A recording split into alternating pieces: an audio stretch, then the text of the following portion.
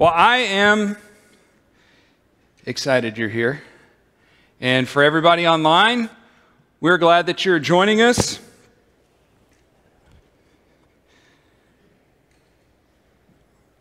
Now, how many weeks have we been into our study? Does anybody know? 4? Yeah. So I think it's 4 or 5. And that's me as the teacher. So I forgive each and every one of you for not knowing how many weeks of class. But every time that we start, we kind of go back over a little bit of what we talked about the week before. So there shouldn't be any surprise. The pop quizzes aren't really that exciting because you already know they're coming. So what did we discuss last week? Saul, Paul, it's fun to hear you all saying that. So his transformation, yeah? And the difficulty that must have been for him, the transformation and how that could have been perceived as a threat by the political elite. We talked about his family background. We discussed, what that must have been like and some different ways that he and Barnabas ultimately worked together. And the church in Antioch kind of being like Jerusalem East and doing lots of good work. So that's where we were last week.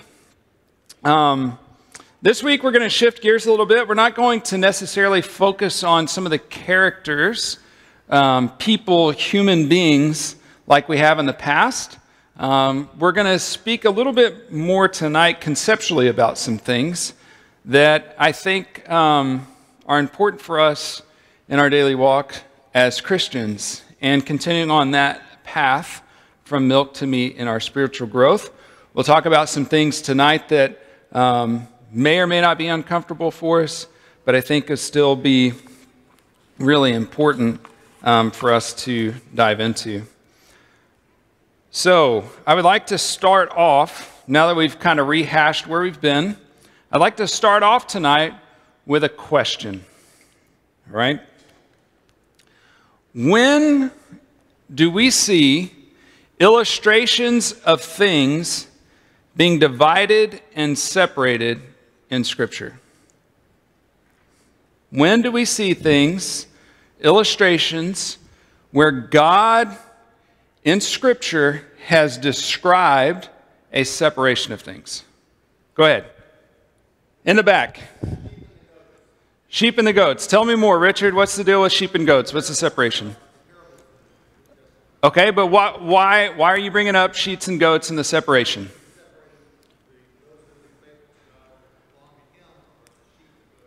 Okay.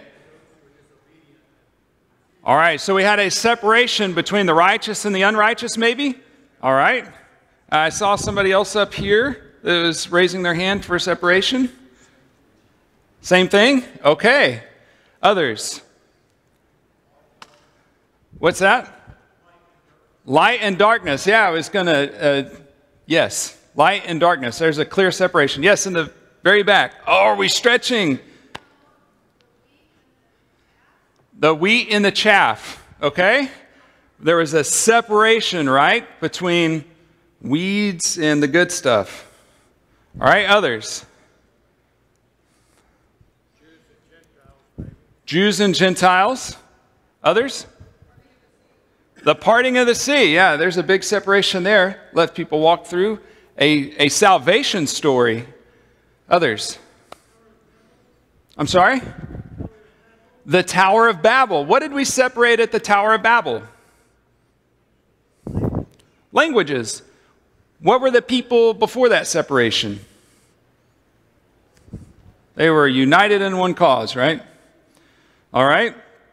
So we've touched on clean and unclean. We've touched on the people at the Tower of Babel. We touched on saved and unsaved. What did Jesus say? Were there any illustrations that Jesus gave about separation? Yes. All right, the wolf in sheep's clothing and separating the wolves from the sheep. Okay? All right, so Christians from non-Christians? Others. Who did Jesus come to for? Okay, so sin separates us from God. Who did Jesus come for? Did he? Yeah, so we spoke about that last week, right? Division, and I'm glad you brought that up. That's part of our lesson tonight. Did he come for the healthy, or did he come for the sick? So there's a separation there, right? Yes. The lost. So those people like Chelsea and I lost on a trail somewhere. We found our way.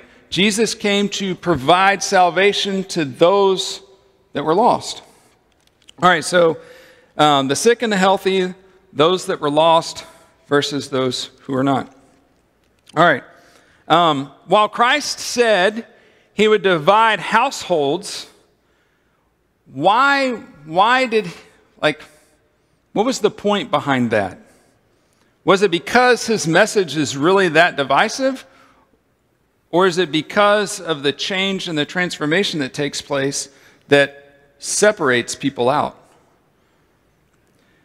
While Christ came and spoke about the division that would cause, it was because people wouldn't follow him. People wouldn't follow him, not because he necessarily desired division. It was just a statement of the facts that people weren't going to follow him. How many times have we ourselves thought collectively or individually about what it must have been like to walk in the footsteps where Jesus was and to be able to actually hear him teach the words that we read? Has anybody thought about that? And what that must have been like? Yet, we still had all these people that couldn't accept the message. They rejected it. All right. If we think along this path, okay, when Abram was called, what was he called from? I'm sorry? Earth. Thank you. So he was called from a land, right? The land of where he was from. Okay? He had no real basis of faith in God, but he was called, and what did he have to learn? I heard somebody say something, but I don't know what it was. Faith, trust. Those are things he had to learn. He had to cultivate those things.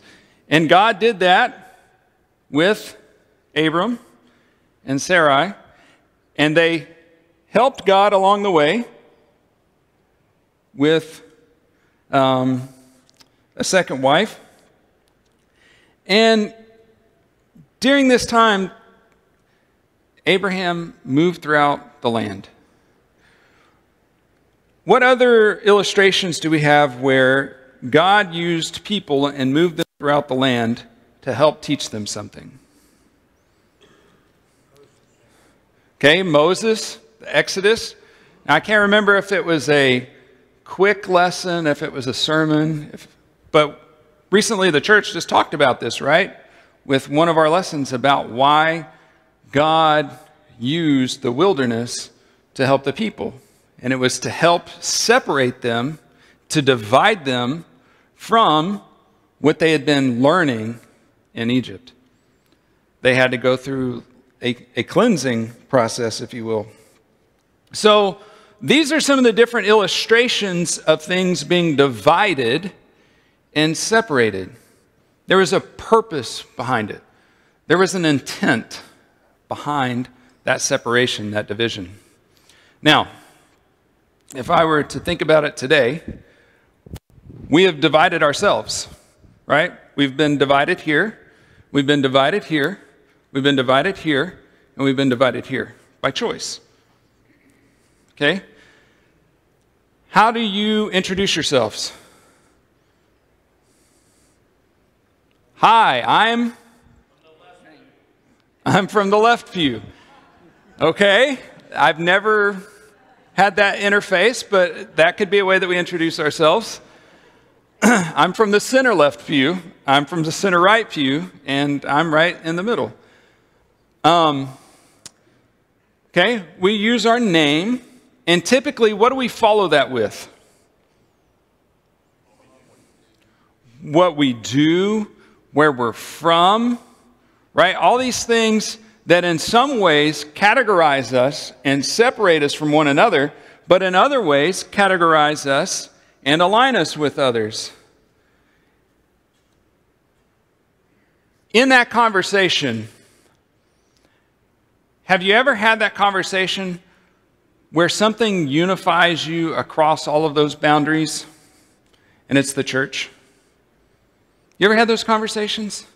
And you're like, you what? You knew who? You knew where you worshiped? Oh my goodness, I can't believe it. What a small world. The unifier. Now, we separate ourselves all the time. We divide ourselves all the time. Yet Christ is the great unifier. And so tonight, the conception, the thoughts, the ideas that I want us to explore is, what do we do with the way that, for whatever reason, we seem to separate ourselves from one another? We may separate ourselves with our friends within the church or other churches. We may separate ourselves with statuses within the church or within our friends. We may separate ourselves through favoritism or things like that. That's where I want us to go and think, because a lot of times we are set up to be divided. And at least to me, when I look out on the horizon and I look culturally, I grew up in a time where I felt very united with people. I felt like differences weren't set up the same to make me feel different than my neighbor. I was made, like, when I grew up, things didn't matter the same as far as the division goes. And I can't help but think that that also influences us within the body of Christ, and that it's something that we need to be cautious of, because Christ is the unifier. Christ is the unifier. So, what I would like to ask you now, so, I'm going to ask you lots of questions. Yes, go ahead.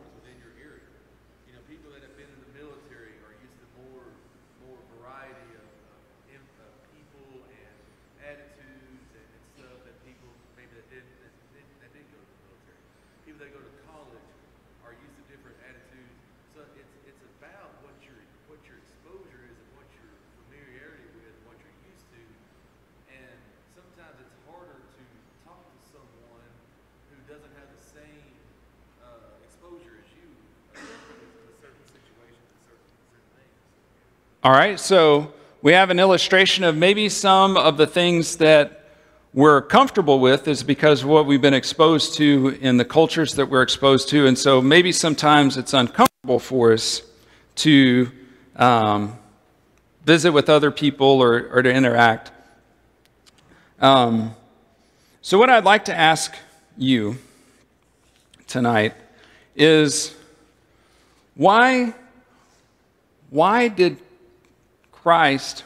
does Christ act as a unifier? Like, what is the purpose? Like, why would it matter that we're unified under Christ? I'm sorry?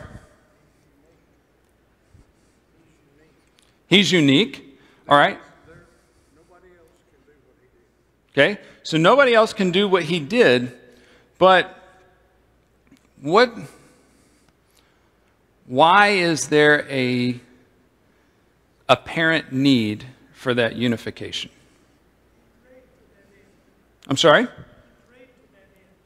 He prayed to that end, that we might be one, that his disciples might be one, as who is one? Okay. Yes.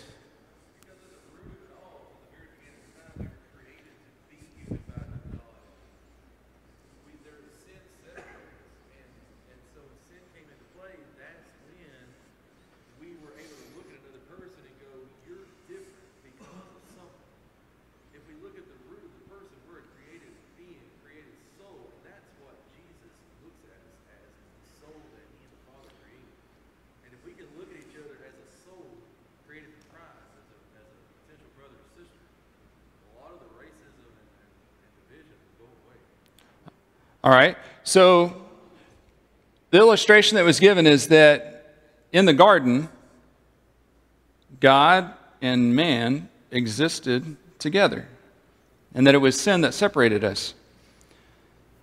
When we walk out the doors, if you feel isolated, and you feel isolated, and you feel like there's no way, and you feel like there's no hope, what does that do to the body of Christ? Not very effective. It's not very effective. Do you ever go out from these doors and feel beat down? Yes. The whole design of having us unified together as the body goes back to that unity of one and that cohesiveness. And there's great danger in constantly separating out ourselves, because when we are divided and we are isolated, we lose hope. We fall. We can feel in disarray. We may feel like we're the absolute only person going through what we're going through, when in fact it's a lie. We may feel like nobody can understand what it is that we're enduring, which is a lie. It is not true.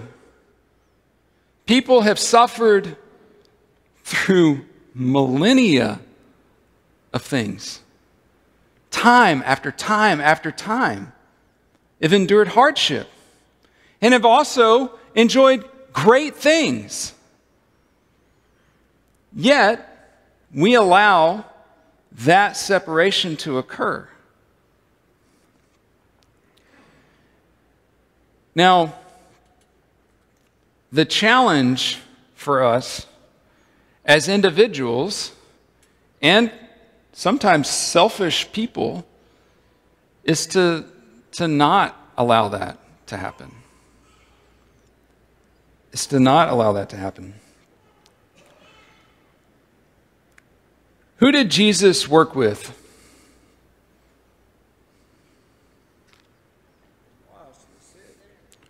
I'm sorry? Lost, the sick. He worked with the lost. He worked with the sick.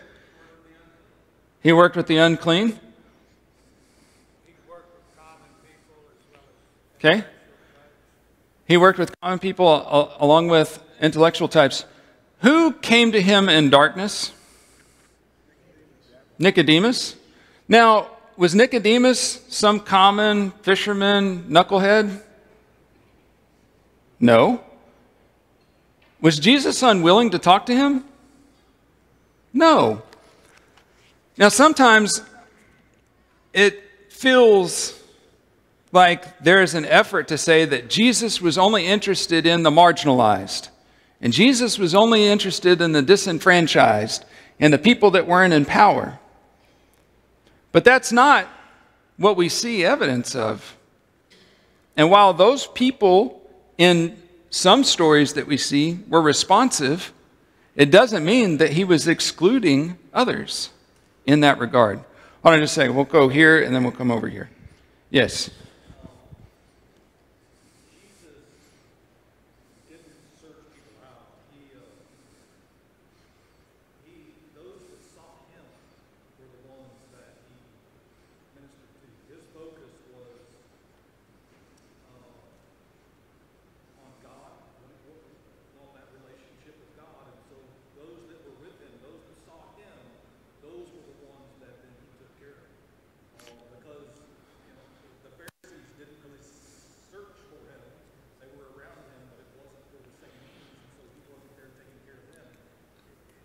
So if what I hear you saying is in the same boat, is people were seeking out Jesus, and the Pharisees and those types of folks weren't seeking him out.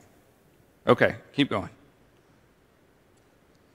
And that's, it's the same thing that you're getting at, as in Jesus being in the church. If we're that same body that's all coming to search for him, it would, just as all the disciples were there, all the apostles were there after he died and resurrected, they were stronger all together. And because of them searching for him. Okay. Not him searching for them. All right. So we'll do a little bit of a counterpoint in just a moment.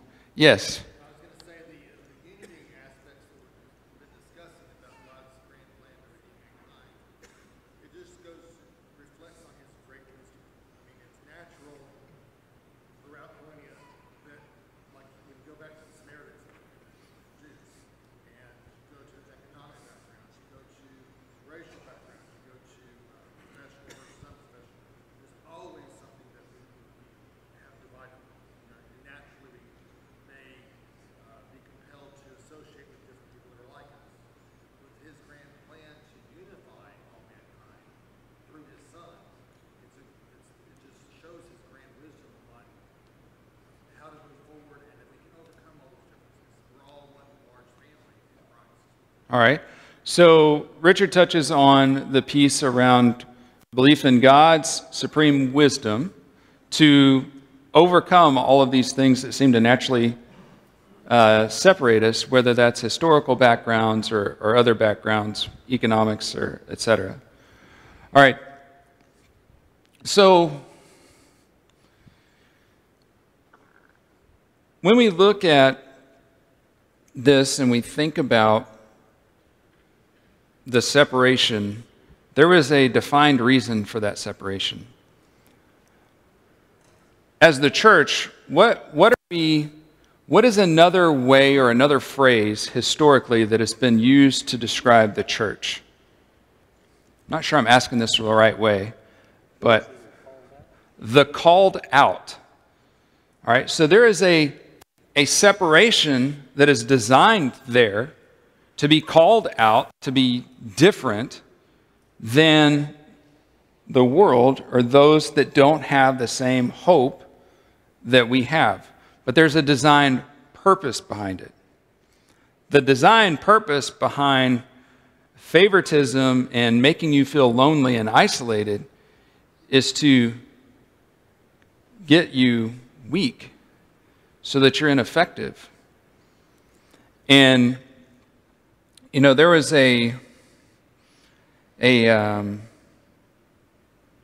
video of a hunt.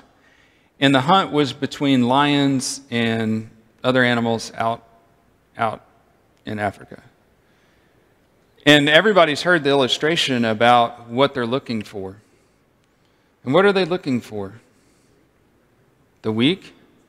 The isolated? The what? Okay? Not part of the herd. And the strength being within the herd. Now, we can draw all types of illustrations and examples from that, but the same is true for us. Now, what happens in a herd when the herd realizes there is a weak one or a straggler that's being attacked? Do they leave it? Some people are saying yes, and some people are saying no. Okay? In the video I saw, they came back. And they fought off. And they tried to help the weak and the lonely and the isolated. They didn't leave them to die off. They didn't ignore them. They didn't see, oh, they're missing, who cares? Yet, some people feel that way. Some people in this body feel that way. Some people fell off the membership roll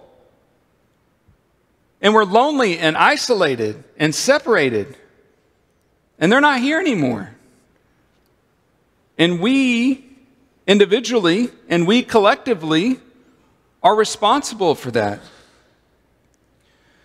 The ministry of Jesus and the disciples, they were from different backgrounds. They were from different groups.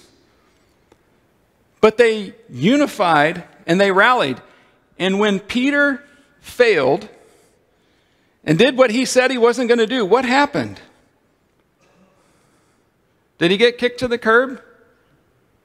What did Jesus do when he came back? What did he do?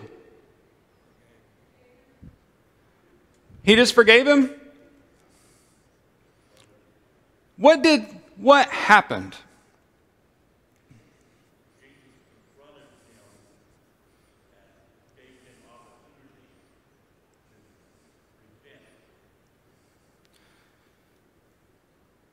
Peter was reconciled. And we looked at Peter's life, didn't we? Didn't we spend some time on Peter? Man, can you imagine life without that reconciliation? If he had just been left to dangle on his own and to be mired in his thoughts? Favoritism, separation creates division. Isolation creates division within the body. And it goes against what we referred to earlier in John 17, verses 21 through 23, where Christ prayed for us, for unity. It weakens the bonds that should be something that holds us close together. Now, how many of you have ever heard the phrase about the blood runs thick? What is that supposed to mean? What does that mean? I mean, how is that phrase supposed to be taken? That there's something different there, right? And as the called out, that's what we're supposed to represent. Something different.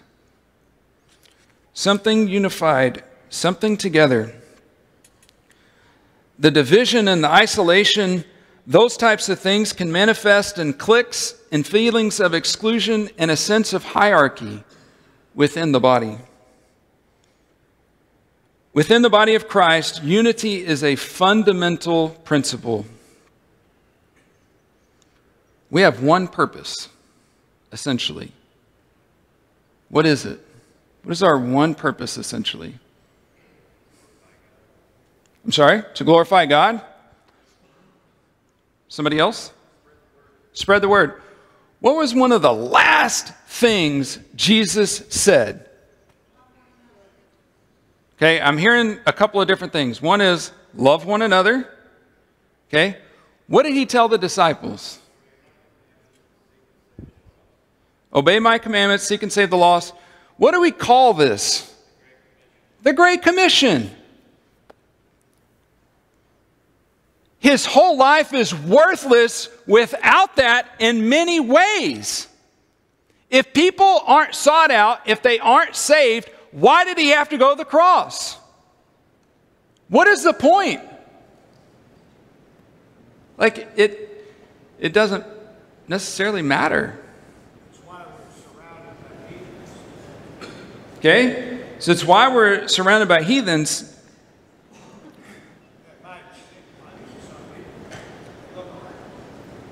So, all right, so John brings up something that's kind of interesting, and it's actually probably more like 60 years, because the church of Christ probably had its greatest growth time during the 60s, which, well, 50s and 60s. Largest growing body of believers. But Okay? That aside, regardless of what that looks like, if we were to look in the rearview mirrors, what do we own? What part of it do we individually and collectively own? When we know people aren't here, does that bother us? When I taught and preached in Shepherd, Texas, did you know that every single time I sent a card to somebody and told them that I missed them, they were there the next Sunday? Every single time. Now, I don't know that that like continues all the way across, like to this congregation or whatever, but it was mind-blowing to me that that one simple act, somebody would show back up that hadn't been here, had not been there. Now, there's another piece that goes with that, which is if we have people that haven't been here and they come back, how do we treat them? Where have you been? What do you mean, where have I been? I haven't been here, obviously. No, I'm being serious. Like, well, why didn't you call me? Why didn't you reach out? Like, did you not care about what I was going through? Like, these are real emotions people have. These are real feelings. These are real conversations that people have. And so when we talk about heathens, I'll come to you in just a moment. Part of it is we don't do our jobs in our houses. Part of it is we don't do our jobs in our communities. We're not the beacons. We're not the leaders. We're not the standard setters. We're the followers. We don't protect our own. We don't look at the herd and see folks falling off and do everything we can. And granted, in some cases that may not work because the heart is hardened or whatever it is at that moment. But it's not because we didn't try.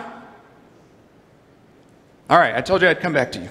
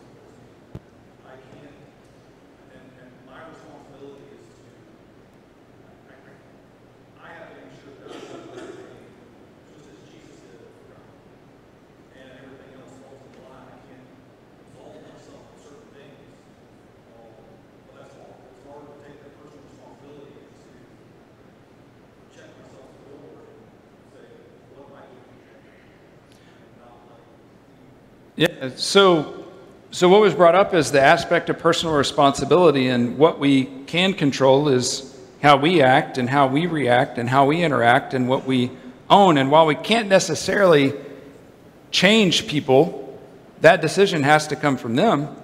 We can't influence people. And we can be good examples, excuse me, and we can make it a point to try to emulate what we see from Jesus.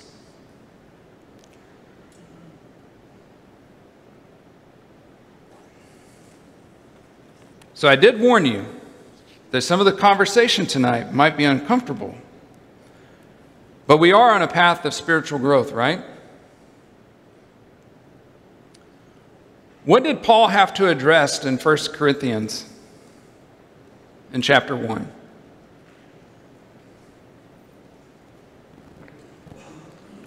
Sorry? Unity. All right?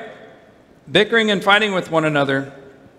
There's a whole variety of different things, but Paul spent some time urging believers to be of the same mind, judgment, and avoiding divisions. Now, when I talk about this, I'm not talking about it because I'm concerned that somebody's going to hate the carpet and then we're going to have the Woodland Oaks Church of Christ 2.0 or something like that.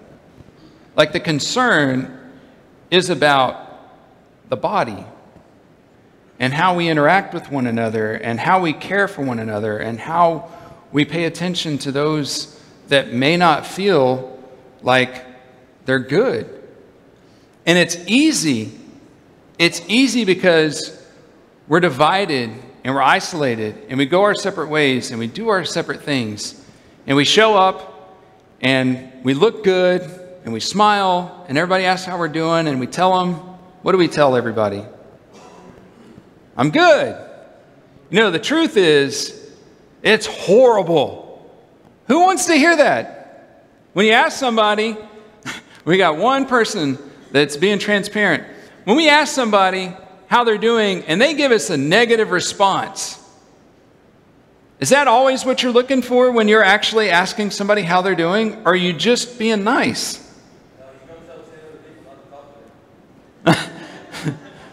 You go tell... I'm not...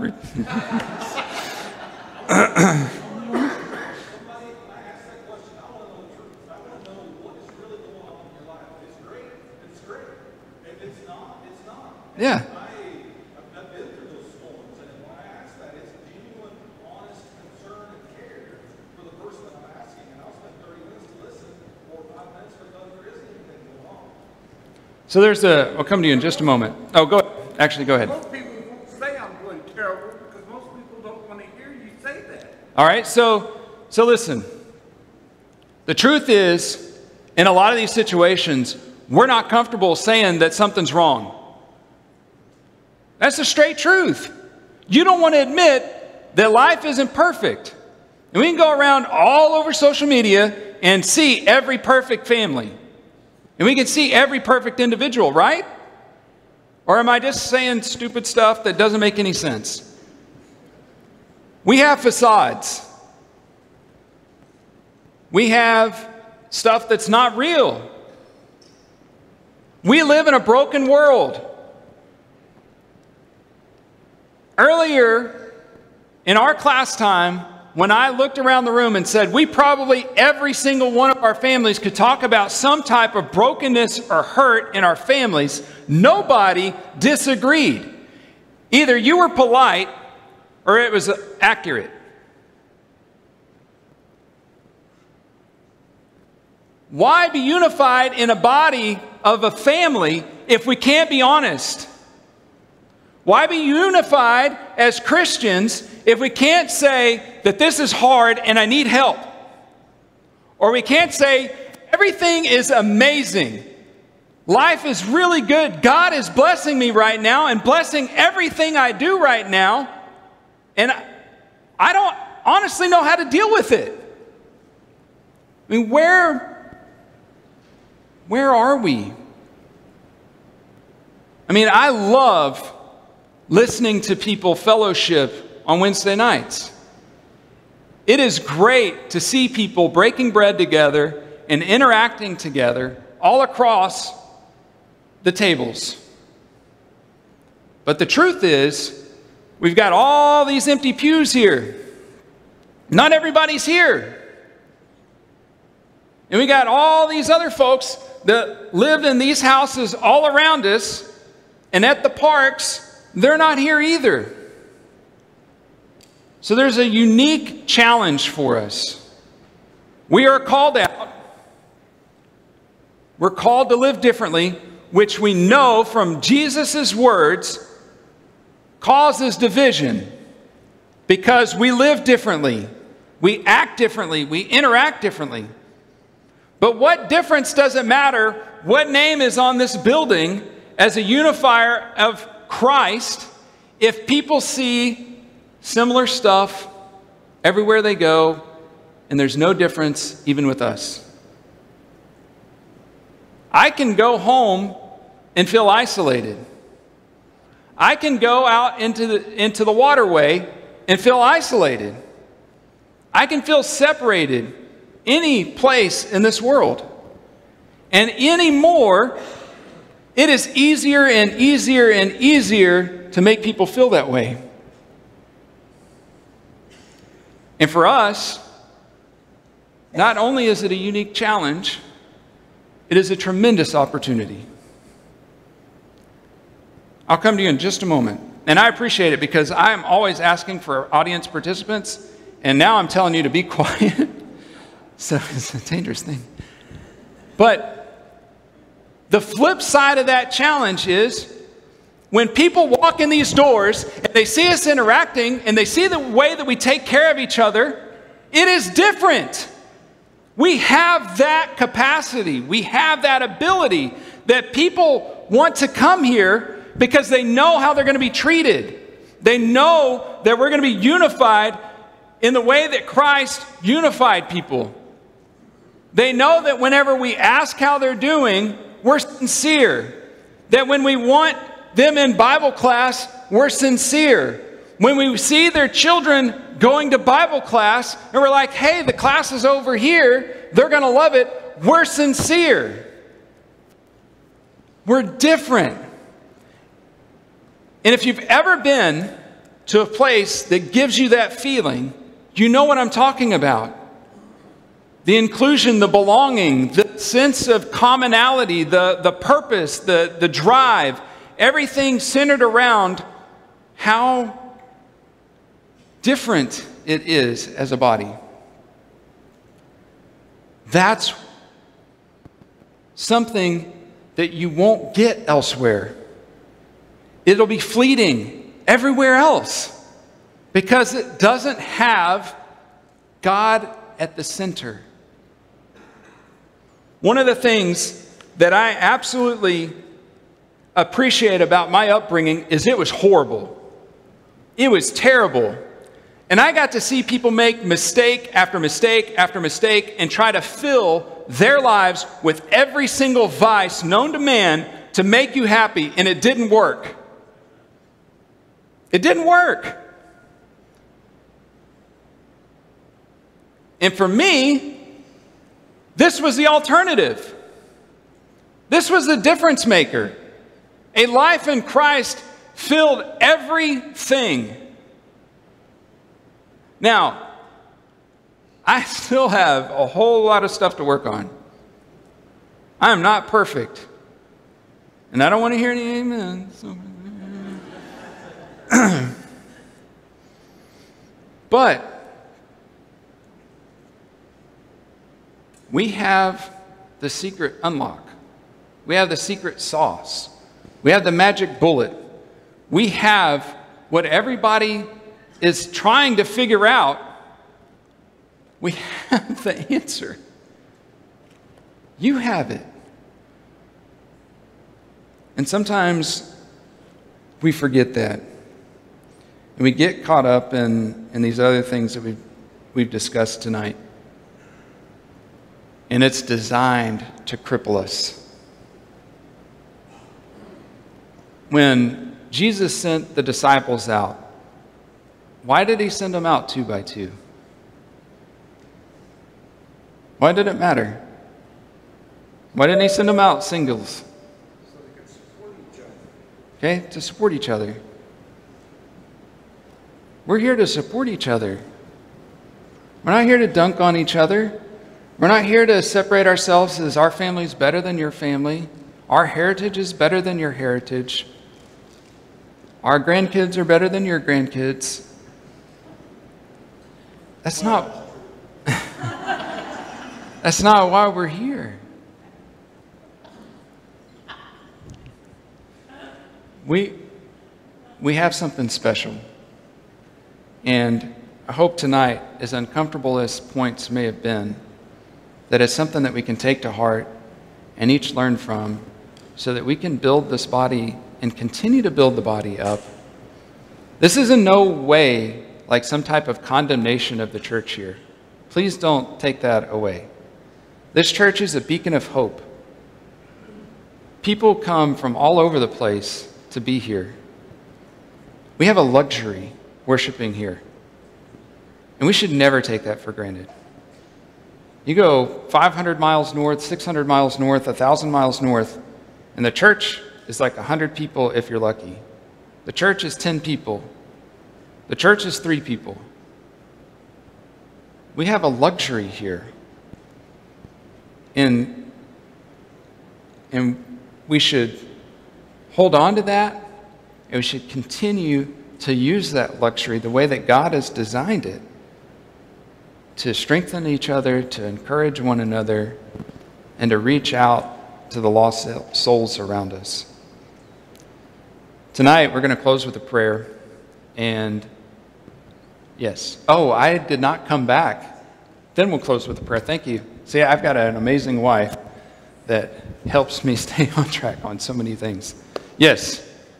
You touched on it a little bit. We can feel alone when we're physically separated, but I can also feel alone even when I'm with 1,000 people. Yes. I don't feel alone whenever we have communication, whenever we're honest and genuine and real. I then know other people know my story, or I know their story. Now there's a common bond in now feeling there's togetherness. Sure. And as you said, that's kind of scary to be able to get to that point, to be able to communicate what's going on. But the reality is, as we've seen in Scripture, the only thing that can destroy us are our souls. And so anything that happens here on earth, maybe somebody says something you don't like, it just may hurt a little bit. But if we lean into God and we trust God, that He's going to still take care of us, regardless of humans being humans, and humans not being nice, as in humans or whatever. But it's trusting that God can still take care of us, but it's trusting that there is something better, bigger about having community in conversation. Yeah. So there's a lot that you shared there, Travis, that I'm not sure that we'll be able to get to every piece of it, but there's connectivity and community. And I know several of you are leaders of organizations, and you know exactly how to build community and connectiveness and cohesion. So I think in many ways, people know what to do and how to create what you're talking about, where there's some authenticity there. Would you bow with me? Father in heaven, we come before you tonight, and we thank you that you have given us your word. We thank you that you have sent your Son for our sins, and that you created something we call the church. Father, we ask that you would be with us, that we would be there for one another as you have designed. Father, that we would be there for our community in ways that show who you are and offer the hope and the peace that we've already discovered. Father, I thank you for each person that is here tonight. I pray that you would be with their hearts, their minds, and their souls, that they can trust wholly in you, and that we can be bound together and unified through you, through all of our experiences. And Father, I pray that you would be with those that feel lonely and isolated and weak, that we can find the courage to reach out to them. Father, help us to never forsake you or what you've done for us. And Father, we thank you for the luxuries of this body, and we pray that we won't take that for granted either. It's in your Son's name we pray. Amen.